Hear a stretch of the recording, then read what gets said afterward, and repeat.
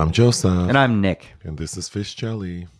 Da. How are you? I'm good. How are you? Okay. Oh, yeah? Today's Christmas Eve. Yeah. So there's that.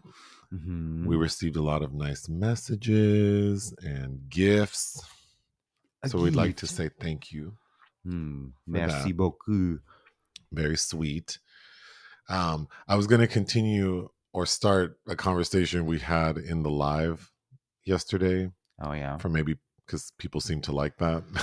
Or the topic we were talking about, which was someone asked us to respond to the Color Purple press tour and the things Taraji P. Henson has been saying. Basically, she's just saying that she's had a difficult time getting the kind of work and pay she feels she deserves. She even commented that she had to fight for her money on the Color Purple. A lot of people commented on her body language during this current press tour. So we had just talked about it for quite some time. We both agree that she should certainly advocate for herself, and more people should. My sort of addendum to that was I think she may be shooting herself in the foot, because while the audience might congratulate her for speaking up, the people who would actually hire her might avoid her. Well, and so that was my concern for her. Yeah, of course. But somebody, I think it's brave that she's choosing to speak about it when she wants to speak about it. But again, yeah, historically, especially women, well, and predominantly white women in the history of Hollywood that spoke out were punished. But we're living in a different time and place. Well, not place, but where the gatekeepers aren't just white people that are going to be potentially angry at having her hear that. And the other gatekeepers, like, okay, maybe Oprah won't want to work with her again, but Oprah's not the only game in town. There's a lot of people that would want to work with her. I think she's also brave, but I think you can be brave and stupid. And I think yes, but Oprah's not the only game in town. Taraji P. Henson's not the only game in town. And the only thing people would know her from, like, depending on the kind of project she wants, would be as playing a very specific character, being Cookie on Empire. I feel like that role has probably limited her, and that's why she hasn't been getting the kind of offers she thinks she should. And I just think being easy to work with, that's often weaponized. Like, because I was advocating for myself because I spoke up about something, now I'm difficult. And of course, like, Monique sort of derailed. Her career was derailed after she didn't want to do press for Precious because she wasn't going to be paid. And I totally... Those are fair things. I mean, I don't want to work for free either. But I think, the other thing is people don't really realize what's going on. Lots of people just assume that everything is taken care of for these people in these year-long press tours that happen with stuff. And it's like, no, actually. I will say, though, I think in my own career, I've been able to get ahead because I did do things that maybe were outside of the scope of what I may have been compensated for, with the idea that, like, oh, if I come across as easy to work with, that might benefit me in the future, which it has. For sure. But then I think the flip side of that is these are, like, Monique and Taraji, these are people that have successful careers. They are notable people. They're talented people.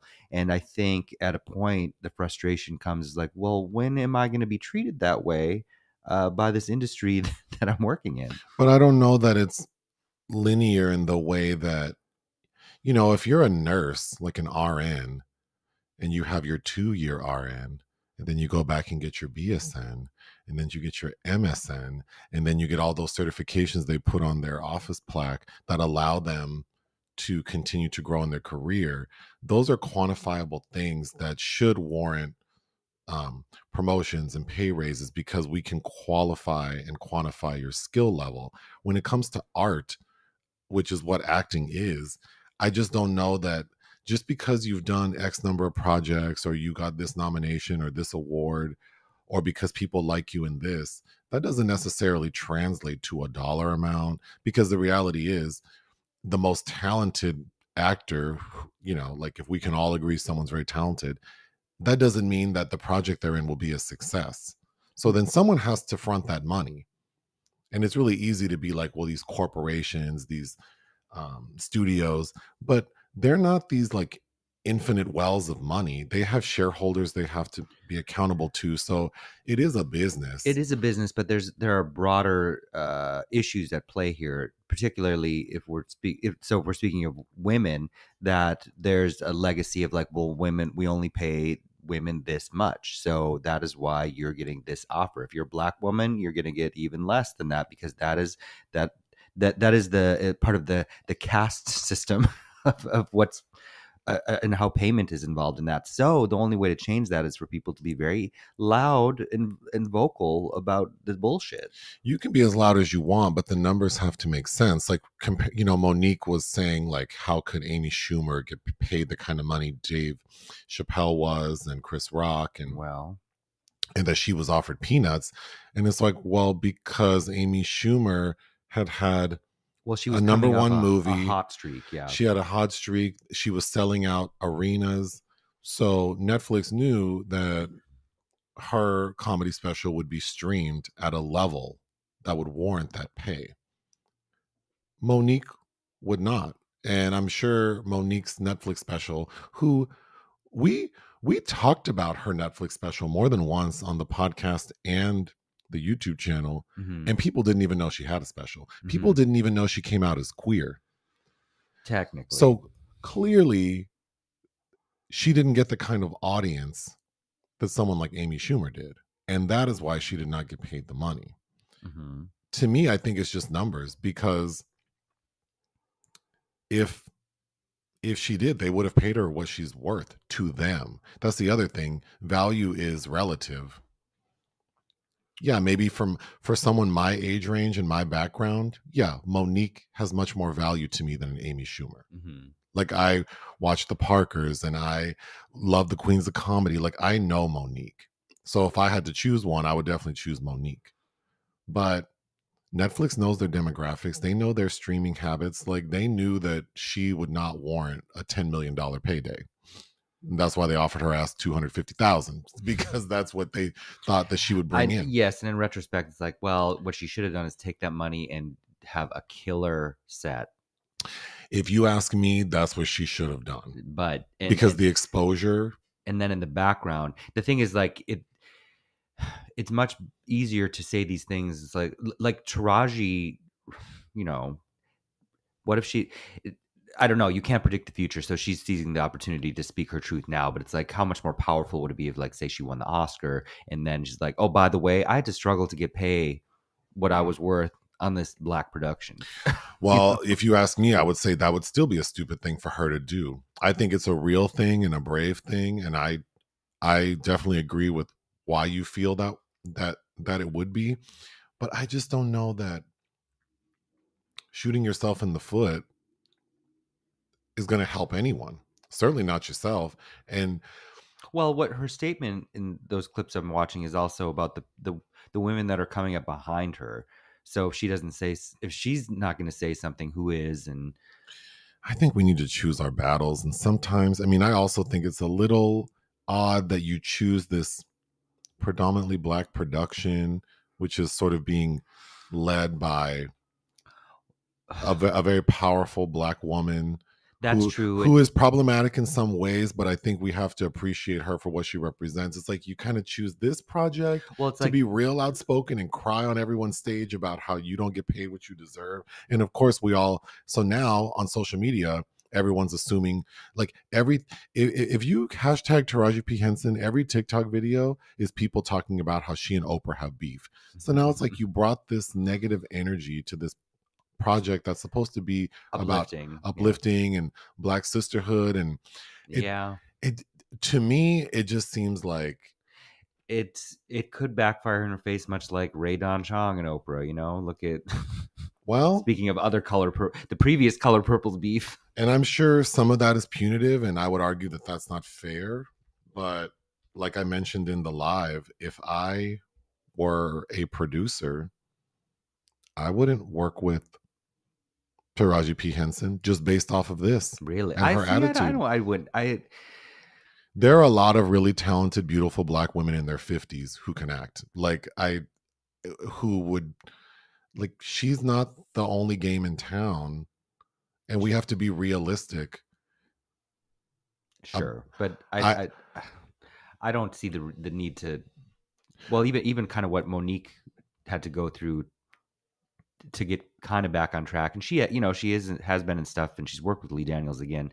Uh, But if we take this situation and apply it to regular people like us, right? So like if I have an employee at my corporate job where we do a basic thing that, like we're not famous, we're not rich, no one knows about us, but here we are. And I have an employee who, comes to me and says like I deserve more money. I want a raise. Okay, well, what have you done that exceeds the expectation? What are you willing to do to warrant this pay increase? Oh, you want a title change? Well, does the business need match this desired role you want? I mean, if this were like a real job, like a 9 to 5 that most of us work, this sort of attitude wouldn't necessarily apply, right?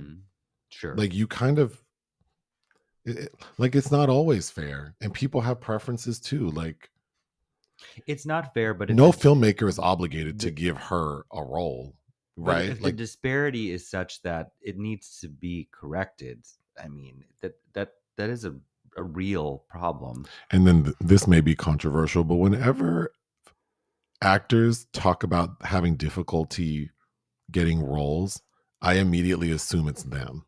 In the same way, when you meet someone who's always talking about how like dating is so hard, men in LA are trash. I've been on 38 dates in 2023 and none of them turned into anything. What would be the first thing you would think? The common denominator is you. You, bitch. It's you, girl. I just think there have been like actors over the years who have had similar complaints, and I just think like I think maybe it's you, like maybe you're difficult. What Sure, there. I mean, it's not. There could be multiple reasons, Why but can't Halle yes, Berry keep a man? Why can't oh Halle God. Berry like why is her career not better? I just think like But I there's some truth in what they're being offered, and there's a they're only being considered for certain things, maybe I per don't want se. to There's diminish typecasting. her, feelings and what is probably happening to her. I'm just making it a bigger statement about it. Just it's also maybe falling on deaf ears because, But there is a difficult there. Say like somebody like we know somebody personally who is a known actor, and after her first big film, which was still a really small film, but it was a lead part in this indie film directed by somebody notable. And then all of a sudden, she was auditioning for roles that were going to people like Halle Berry, but she still wasn't notable. So then yeah, but that type of person she gets kept her head down and kept working and continued to do a lot and then has been on a successful series. too. Yeah, So I think that but I'm if just you ask me, the person you're talking about, I think that her approach seems more appropriate to me. It's like, yeah, things don't seem fair and there are injustices, and it's not just race, it's gender, and mhm. but it's like you keep going, and I don't know that. I'm not saying never speak out. I'm just saying that if you choose to speak out, there may be repercussions. So my personality would be that I could probably benefit myself and others more if I just continue to put in the hard work. And then maybe someday I'll be in a position where I can affect change in a different way, Sure, but you know? I also agree. I think that it's powerful. It's powerful to speak truth to power as well. So I I mean we'll see how this all plays out for her. But I wasn't uh, bothered by her doing that.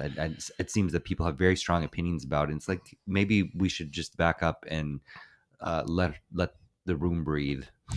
I'm definitely a like non-confrontational, non-violent approach to things, but I also respect people who feel like no, like we need to take a stand, like we need to be aggressive and loud. I don't have a very strong opinion against that. Squeaky wheel gets the grease, right? I don't know. Like Yeah, but then to call attention, see, but again, it's just my personality to call attention to yourself in a negative way. Because again, for all of us who support her and think she's great, it's like good for her. And I genuinely mean that. Like, good for her for speaking her mind. She clearly felt like she needed to say something. Mhm. But then for the people who actually are in control, because we're not, that doesn't appeal to them. Sure. Yeah. Eh, like, you know, when I was managing a team, like, yeah, the employees who would constantly complain and want something else. And it's like, can you just do your job? Like, I don't think what you're asking for is wrong. And there would be a lot of times when what the person was asking for, it's like, I wish we could do that for you. That would be great, but we can't. So Mhm. you become a nuisance to me. Like, every time, like, I cringe every time I see that you're requesting some one-on-one time with me because I know you're going to talk about money and duties and raises and title changes, like, Mhm. so it's not that I don't think people deserve things, but it's also, you know we all want things to be a little easier, and I'm just saying that I can't imagine these filmmakers, many of whom have a difficult time getting projects off the ground. Mhm. Yeah. And then you think these streaming platforms that have their hands wrapped around everyone's necks, it's like they wield a lot of power. Yeah. And these executives at Netflix or Amazon or Hulu or whatever, if they get a bad feeling about someone, if executives at Netflix are like, this Taraji character, I don't know, that Mhm. lady's never going to be on a Netflix show. Mhm. And it's like, that seems like a big portion of the pie to just throw down the shitter. Yes. But I think that's all I would say about that for now, I guess. Mhm. Like you said, we'll see how We'll see how it goes. I this don't know. evolves. I hope it works out well for her. Interesting. There was a question about animation, because you had said that you really didn't love that first Spider-Verse movie, and then I had commented that I didn't like how it looked. So there was a question about like, which animation style do we like? And I think we both agree, like, I, it, it's not how the movie looks, it's the story. And then if I don't love the story and I think it looks weird, Mhm. like the Spider-Man movie, it doesn't help. There are times when the look of a film does help. But you were saying that there are like 6 animation styles. I believe so, 5 or 6, but Yeah, I don't I have a I preference. don't have a preference. Uh, I don't love the Spider-Man animated films because I don't inherently love the self-reflexivity, the endless self-referential bullshit that supplies supposedly what's called comedy in those films. I don't. I just don't care for. I just don't care for superheroes. I just thought that the animation looked like it was supposed to be in 3D, but I didn't Mhm. get the 3D glasses. So that just, I didn't love But that. yeah, it didn't bother. It's kind of like Miyazaki's films. Like I really love Spirited Away, but watching my neighborhood Totoro, it's like I don't like precocious children that are screaming and wailing through a whole movie. So, those Miyazaki films which focus on residuous little girls, I don't like as much. And that has nothing to do with the animation style. It's purely the story and the grading characters that I have to sit with for however long. In the Sorry to This Man section, there were a lot of comments about Oh, I already forgot. the Yeah. Iron Claw and how there's a sixth brother who killed himself. And I mean, Is that in the film? no. So okay, so I was responding to what was presented in the film then, but Yeah, I feel like, yeah. I mean, I don't know why the filmmaker didn't include that, but that wasn't in the film. So, I mean, how would I have known anyway? But there's that. And then we reviewed a film called Anyone But You. mhm. And one of the most grating characters I've experienced in a long time is played by an actor named Gata, who I guess is a rapper. But No, It's Gata. pronounced Sorry, Gata. I kept calling him Gata, I was calling him Gata too. Yeah, it's like alligator. and then someone said spelled like alligator, but alligator is not spelled that way. But whatever. I certainly don't want to deliberately mispronounce someone's name. Well, of But course not. proper nouns are difficult because sometimes they don't make sense. I The mean, English language doesn't make the sense, English but language doesn't make sense, but well, one, I'm white, so I not. I mean, I like some rap and hip hop. I would I'm not. probably discontinue this conversation and just say that this person's name is Gata, and we did Well, not mean to mispronounce it. I did not mean to mispronounce it, but I would say that a I feel Y, like you're gonna dig yourself a hole. no, a GAY or a GAE would automatically give the English I speaker an think you are indication. digging yourself a hole. I just would stop that. Okay, moving on to projects of interest out of this world. I'm trying to. Oh, see, you pivoted too fast. I don't have my notes up. Something by Albert Oh, Serra. Albert Serra's new movie. Yeah, he is apparently. Well, I really liked his last. Well, I've liked all his films that I've seen, but Pacifiction with Benoit Magimel was pretty damn good. You didn't see it, and he's working on something that's probably going to come out in 2025. I'm thinking it's shooting this summer. It's dealing with I think what's going on in Ukraine. So it's going to be another kind of political film from him. But yeah, so that's exciting to me. And Secret Agents. Kleber Mendonça Filho, the Brazilian director, apparently is going to work with Wagner Moura for his new film, which sounds like some spy espionage type thing. All right, so we're doing something new. We're going to start a Patreon or patron. I'm not quite sure how to pronounce it. I didn't bother to look it up, I think it's Patreon, but but I've already started it. There is a little bit of content there already. It hasn't been published yet. I'm waiting for there to be more things before I expect people to sign up. But what we're going to do, for one, is the movies for fun section will move to the Patreon mhm. because I think these podcasts can get a little long, and there has been feedback that, yeah, like it seems like that section may not be it may be served better to be on its own. So I thought that would be a good thing to remove from the podcast and then put it onto the Oh, you Patreon. didn't tell me about this feedback. Well, just that, yeah. Well, because then may allow for like more time spent on certain films. It may also allow to actually like list out the films we're talking about, Okay. because it's really hard to reference. Because sometimes we'll talk about a film at length in this section, Mm-hmm. and then when someone asks, "Have we talked about it?" It's hard to. But if I make it a separate section, I could actually list out the films so that it can be referenced. But that will be part of it.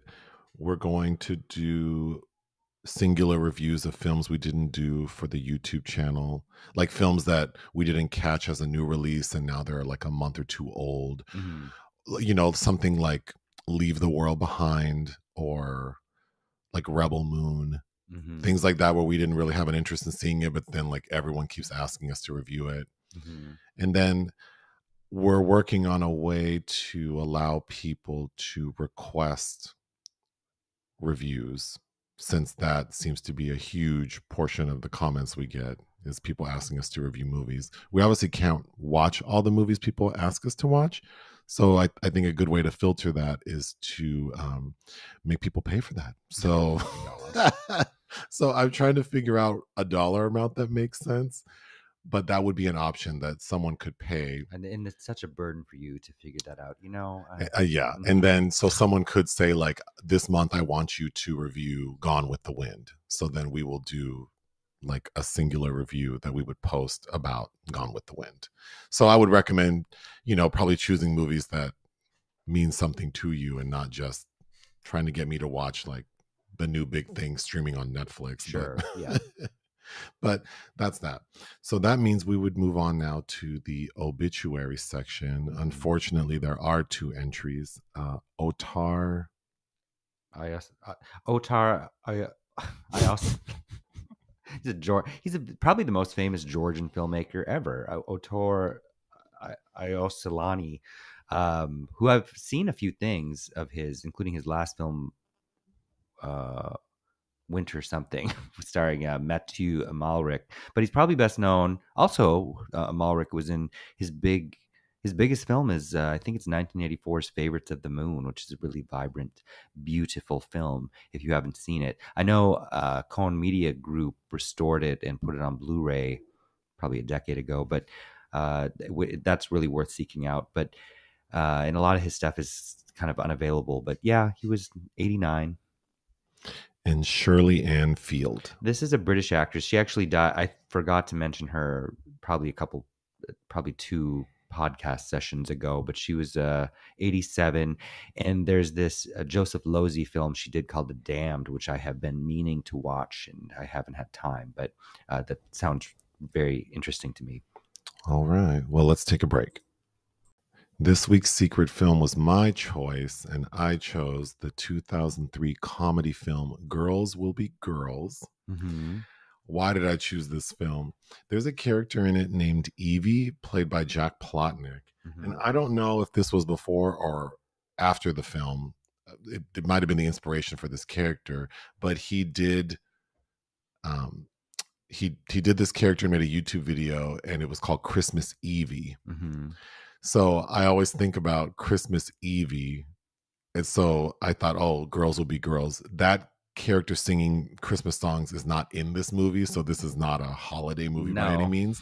But it's just, it's the Christmas Evie. And since today is Christmas Eve, that's the connection. And also I got tired of Christmas movies because we reviewed like 6 of them already. Yeah, I'm ready for Christmas. I don't know if it's because we watched an inordinate amount of Christmas movies for us. So I feel like I'm ready for the season to end now. Yeah. So this movie was sort of an attempt at transitioning out of Christmas. But what is Girls Will Be Girls about? 3 actresses at various places on the Hollywood food chain navigate the minefield of love, aging, and ambition. Oh, and they're all played by men. That sounds like the original log line. Yeah. When were you introduced to this film? Oh, I think a pair of old queens had an after party once and put this on, and that was the first time I'd seen it until we all fell asleep. But which would have been probably 2006. I remember renting this when I still lived in Vegas, and I would make my weekly trips to Hollywood Video to see what else is in the gay section. Oh, Hollywood Video. And I remember thinking it was a lot of fun. Yes. I remember passing by the DVD cover on the shelf and bypassing it because I didn't like the cover. It's a low budget short film. It's like, what is it? Like 80 minutes? Mm-hmm. And it looks real cheap.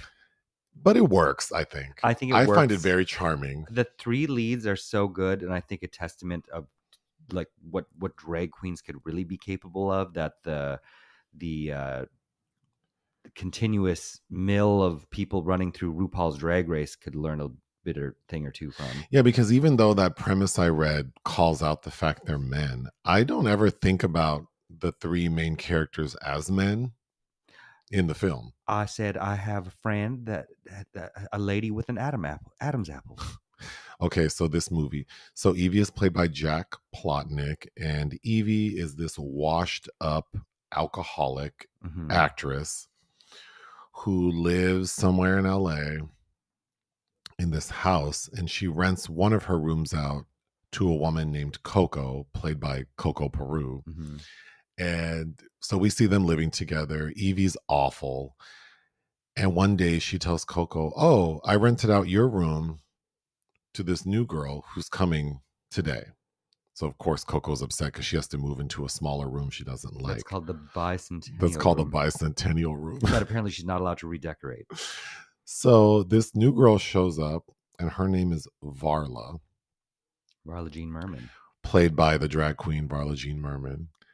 And Varla is a little starlet. She's moved to LA to become an actress. And right away we learn that her mother was an actress named Marla. And in flashbacks, Marla is played by Varla, except Varla has red hair and her mother had blonde hair. Mm-hmm. But we find out that Evie knew Marla. They were sort of rivals. Okay, so we see through the film that Evie's becoming jealous of Varla because Varla's actually getting work. At first, she becomes a prostitute. So there's this sequence where she's been tricked by a pimp. But Evie's son, Stevie, falls in love with Varla. He's an attorney With and a micro somehow helps her get acting gigs with a micro penis. Yeah. with a micro. I don't even think you can call it a micro penis. It looked like I have a skin tag bigger than that thing. Look. But anyway, Varla's career is on the rise. So, of course, Evie is super jealous and mad. But at a point, Varla says, hey, why don't you do one of those late night infomercials and just make it like a one woman variety show? I'll give you $10,000 towards the 40,000 you need to do it. And Evie's like, yeah, I'll get a second mortgage on my house and I'll do it. To pay for this, yeah. So the end of the movie is this television special called Evie, and Isn't it all about Evie? or all about Evie. Is it? I don't know. But as the special starts, we can see that there's something wrong with Evie, and so immediately we think Varla sabotaged her, but we find out it's actually Coco. Coco drugged her because she just hates her. So during this variety show, because Evie's like hallucinating, she tells the truth about what happened to Varla's mother. And we find out that Varla's mother had been cast in this big movie called Asteroid, but Evie wanted the role, so she sabotaged Marla. So Evie is actually the star of Asteroid, and that's like her one claim to fame. Mm-hmm. As a result, Varla became depressed and killed herself. So Evie is responsible for, as the film is saying, the death of Marla. So all is revealed. Evie has to sell her house because, of course, she didn't make any money off of this train wreck of a special. Varla is now like a working actress and she's in a relationship with Stevie. And Coco, Coco married when she was younger. She had to get an abortion and she fell in love with the abortion doctor, but then they never reconnected. She got pregnant again so she'd have another chance at seeing the abortion. Yeah, doctor. she actually had to, which we can talk about, but she ends up meeting this doctor many years later, like in current time, because she gets into a car accident. And so the ER doctor, so this abortion doctor, I guess, transitioned to being an ER doctor. Mm-hmm. He actually drugs and rapes her, but they fall in love and get married. So now If you could call it that, yeah. Coco moves off. So I guess everyone has a happy ending. I guess. This movie is ridiculous. It is very bizarre, yes. If you don't, I had a movie night for this and you were there with double feature with this and Myra Breckenridge. I don't remember. Okay. I know I've seen this movie more than a few times. Mm-hmm. So Jack Plotnick as Evie, looks so sinewy and wears like this like pixie cut wig. And the joke is that he wears dentures, has a glass eye. All he does is drink. When he first gets up, like that first day we meet him, as soon as he pops into the kitchen and sees Coco, he goes, "Oh, nothing like that first puke of the day." And then when we meet Varla and Evie's talking about her mother, once she realizes that this girl is her daughter, she says that, "Oh yeah, your mother offed herself. Oh, I'm sorry, passed herself away." She's so mean. She's like, Varla's such a nice name. It's also a fat name. Yeah. That bicentennial room was so ugly. Yes. It reminded me of the season of Drag Race where Alexis Mateo did the BAM and she was wearing that like American flag outfit. Yes. Mm-hmm. If someone made like decorated a room out of that outfit. Salute to the troops. Yeah, that's what this room looks like. So there's a moment like Evie is so self-absorbed and can't stand Coco. And at a point, Coco is trying to be vulnerable with Evie and explain to her like about her abortion. And she's crying in the room with Evie and telling her full story. And then when she looks back to get Evie's response, we see that Evie put on headphones. The flashbacks at Coco, where she has the long brunette wig, she looks like Dolly Wells to me. She looks nice. Mm-hmm. Probably the line I remember from this film the most is when Coco tells Evie about her abortion. Evie's like, "That's what you're mad about? Girl, I've had more children pulled out of me than a burning orphanage." Yep, that's a good one. That's a classic line. But I'm sad you don't remember the movie night because I invented a drink called a Burning Orphanage that I served people. That kind of sounds familiar. Okay. So, yeah, you already mentioned this, but so Coco, when she first visits the abortion doctor and has the procedure, she feels like they had a strong connection. So then when she goes back to the clinic, of course, the receptionist won't give out the doctor's name to protect him. So her only plan is to get pregnant again so she can go back in. So we get a little montage of her having sex with all these men. Doctor, and she calls him Dr. Perfect. And then we find out that he only works on Tuesdays. And when she finds out she's pregnant, it's on a Tuesday. So she's like, it was meant to be. But when she goes back, he is there, but she sees that he has a wedding ring. So then she's devastated. It's so, I mean, this movie is so, I guess the word would be problematic. I don't know. Well, it's supposed to be. It's so inappropriate. Comedy.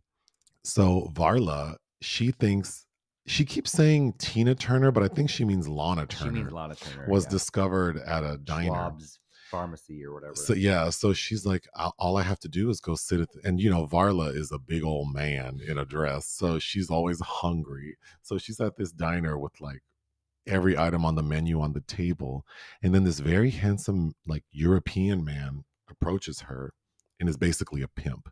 But we find out that in his country, which is this fake country, it's like, Bulgarianistan or something crazy. He says they don't bathe. So the joke is that he stinks, and then of course this movie's low budget, so it basically looks like they put some effect on the camera to make everything blurry. I think it's funny. It's cheesy for sure. And then once we realize, because it's all innuendo, like of what he wants her to do initially, but then we see that she's dressing differently and she has a beeper strapped to her bra. Then we see that Varla, she got her first like actor gig. She's doing commercials for this TV dinner that features so it's like one of those frozen TV meals, but it features this new technology called nutridation, which means like it has some sort of like radioactive particles that make it seem warm. Mimic the sensation of heat in your mouth, and then it reads off all the warnings like not safe for consumption, causes cancer. And then one of the flavors you noticed was beef, but it's spelled BEPH. BEPH, yeah. So stupid. And also the restaurant where she meets her pimp, it's a C-grade restaurant, but they put the C on a sign that says no coffee refills. That's what that was. Yeah. You know what? I'm so glad you mentioned that, because all the times I watched this movie, I never understood what that meant. But yeah, they're trying to make the C-grade restaurant. they're trying to hide it. No coffee. So Evie's big movie is Asteroids. So we get a scene from this movie. And if anyone's listened to this podcast before, I know you've heard us say astrophysicist. Yeah. This is where that movie comes from, because we see that Evie's not a good actor. Yeah. And her character is supposed to be an astrophysicist, but she can't say the word. So the way it plays out in the film is funny. It's clearly took many takes for her to get that out. Yeah. So Coco has all this trauma because she's remembered, about her sexual assault and the abortion doctor. So the stress of it is causing her to slowly hack off her pinky toe with a nail file. So, Evie's vile to everyone, including her son, Stevie.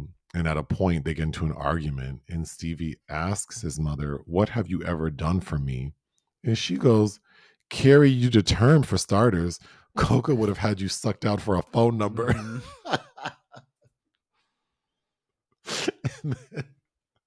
Varla's talking about like the things she's learned through her experience dealing with the pimp. And she says, "Feelings are like treasures, so bury them." There's also a running gag of Coco farting. And Yes. farting is always funny to me. Mm-hmm. Okay, we've also made this joke before. I think I made it yesterday in our live about Coco's proposal from Dr. Perfect. Mm-hmm. He's basically saying to her, like, can I reasonably expect better? So you and I should stop chasing happy and settle for each other. People do that. People think like that. Then there's a moment when Stevie finds Varla's diary and he confronts her, like, I think you came here to sabotage my mother. And so he's reading the diary. And she's like, that was a brilliant years ago before I discovered spirituality or something. So Varla Jean Merman, the drag performer, who I think is very popular in Provincetown, like Mm-hmm. she's one of the queens who always has a show during the season. I knew this before this movie that she's known for, because she can sing like opera, Mm-hmm. and she's known for singing opera while shooting cheese whiz into her mouth. Yep, And so, you see it. and so she does it in the movie, which is But pretty cool. it's cool, but it's couched in like it's a dirty secret she has. Yeah, yeah. So the special Evie's doing is being shot at Glendale City College. And they tell this bitch everything's on green screen, so do not wear anything that's like green or blue Or purple, yeah. And the first thing so when she shows up for her first number, she's wearing a green dress. So the opening is just her head bouncing around. And then her special ends because she's high as a kite with her naked. Mm-hmm. And that scene, the first time I saw it, I was shocked because they have Jack Plotnick in this bodysuit. So he has like these sagging breasts and this bulbous furry vagina. This pudenda. Mm-hmm. And then the final scene when everyone's saying their goodbyes because Evie's selling the house and Coco reveals that she's pregnant. And her husband, Dr. Perfect, he had a little, we get a moment where he's weak and he has sex with Evie. Weak. So at the end, he confronts Evie like, you gave me herpes. Oh, that, by the way, he's played by Eric Stone Street of Modern Family. Oh my gosh. Yeah. So the gay couple from Modern Family, the not redhead guy plays Dr. Perfect. Not Jesse Ferguson or whatever. Sam Pancake is in the movie. Oh yeah, I forgot about it. Dana Gould is in the movie. Mm-hmm. He's the person who got into a car accident with Evie. Mm-hmm. And then Ron Matthews plays Stevie, who's this very hunky man. And I was looking for him to see if he worked anymore. He doesn't. He became a fitness trainer. So people can hire him. Oh, and this is directed. This is the debut of Richard Day, who I believe is more of a producer. He did a movie after this that I've never seen called Straight Jacket. No relation to the Joan Crawford, William Castle classic. But in 2012, apparently, they all got together and made a sequel that has never been released anywhere. I know. I would love to watch that. Because I think all of the leads have talked about it at some point, and it just never seen the light of day. I don't know what'll have to happen. Someone will need, like a key person will need to die so we can get this movie released. I don't know. But I think it's also worth noting that I've seen an interview with Varla Jean Merman talking about how she envisioned Varla as the love child of Ethel Merman and Ernest Borgnine, because she had read Ethel Merman's memoir and about her marriage to Ernest Borgnine. It's one chapter that's blank. Like it's a blank page. Oh God. I would recommend this movie. It's it's inappropriate. It I don't know. It gives me like older Queen vibes. Oh, for sure. Like when I was like in the 90s as a young person and being around older gay men, and they would introduce certain films, certain kind of things. Like this feels like that to me now. Yes. It's enjoyable. It does look really cheap, but but it's watchable. It is very watchable. Yeah. The three leads are very good. Yeah. But we let the trailers play on my old ass DVD of this, and all of the indie films that were coming out, US indie films in the early 2000s, were so ugly. It's shot on digital, because there was a preview for Pieces of April with Katie Holmes. Like this, that looks terrible. What would you? I've seen that, but the look of the film. What would you give Girls Will Be Girls? 3.5. I would give it 3.5 out of 5 as well. So this is Christmas week, Hmm. so there will be no screenings. No, and the only possible release that if you wanted to watch it before the end of the year would be Ferrari because that opens No, this week. thank you. Oh, we're not doing Ferrari. Okay. No, but we can work on content for the Patreon. Is there anything else you'd like to say? Well, I already have a bunch of screeners for stuff opening in January. Ugh. All right. Is that all? Sure. Ta ta.